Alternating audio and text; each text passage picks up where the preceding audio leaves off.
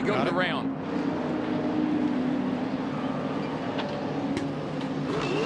Brad Keselowski got turned around entering pit road.